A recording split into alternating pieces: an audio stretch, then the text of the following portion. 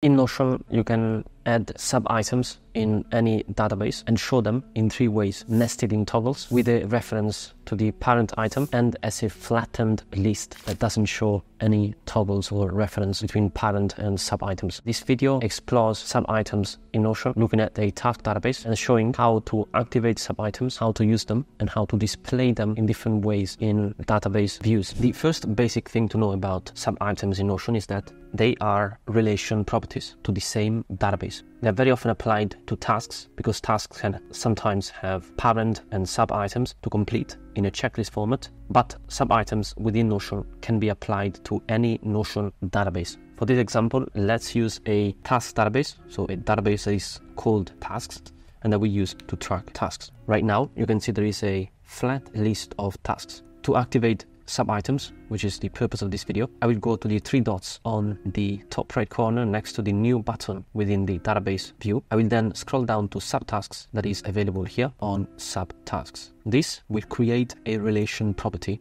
within the same database. So if I go to properties, I can see here that there is now a subtask and parent task relation property added to the database. These properties are powering the views where subtasks are displayed. When I go to the subtasks menu now, I can see the overview of what subtasks mean, that is having a parent task as a toggle and then subtasks nested within. And for example, let's say these 2 tasks are actually subtasks of the review research results, just like that. And you can see that they are now displayed nested within them. And these 2 tasks are going to be associated with build data dashboard. So here we have them. One parent task, that is review research results, for example, is composed of 2 subtasks right here.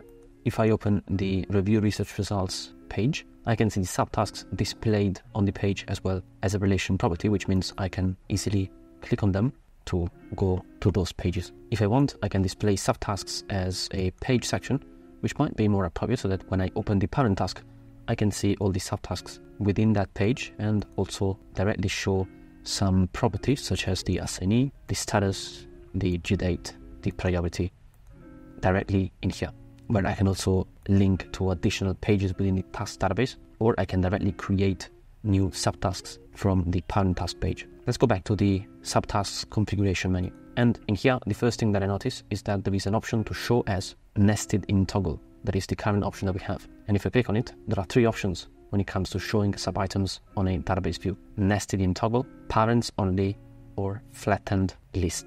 So right now they are nested in toggle because I can open this toggle right there. And if I go here and I do parents only, I can only see the parent items in the database. And if they have subtasks, I can see this arrow here with the number 2, that is the number of subtasks associated with that parent task. This keeps the view cleaner. And if I open the parent task, I can still see all the subtasks on the page just like before. And the third option is to show a flattened list. When the list is flattened, both the parent and the sub-items are displayed on the database. And for sub-items, the parent item is shown in smaller text and grayed out. That is a symbol indicating that there is a parent task associated with that subtask. On the configuration menu for subtask, there is also advanced settings. And this one is only to configure what property you want to use for subtasks. That is automatically set by Notion itself when you activate subtasks in a database. So you do not really need to edit this usually, unless there might be some confusion in the database in terms of self-referential relation properties, and you need to select which one to use in a specific view.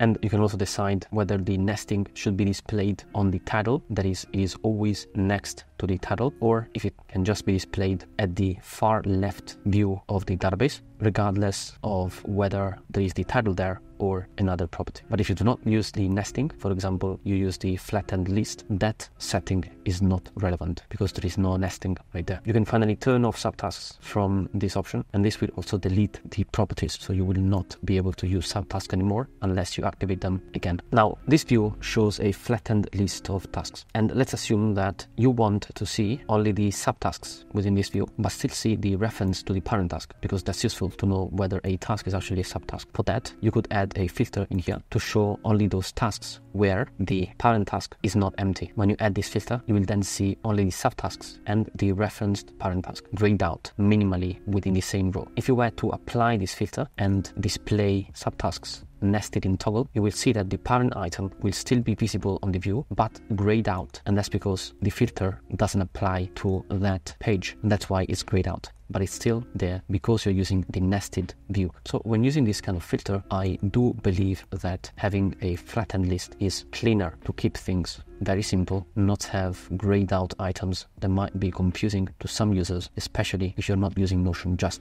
by yourself. And finally, another thought you might have is, does the parent task become automatically done when all the subtasks are complete? And the answer to that right now is no, that doesn't happen automatically. So if all the subtasks are done, the parent task doesn't turn into done automatically. For example, let's do it here, and you can see that the parent task still remains in progress. So natively in Notion right now, it is not possible to set the parent task to done when all the subtasks are complete. That is quite easily achievable using the Notion API instead, where you can query the subtasks and then update the parent task status accordingly. Otherwise, natively, at least for the time being, you can set the parent task status to done manually when all the subtasks are complete. That concludes the overview of sub-items in Notion databases, how to display them, how to use them, and play around with different views and filters within the parent and sub-items framework in Notion databases.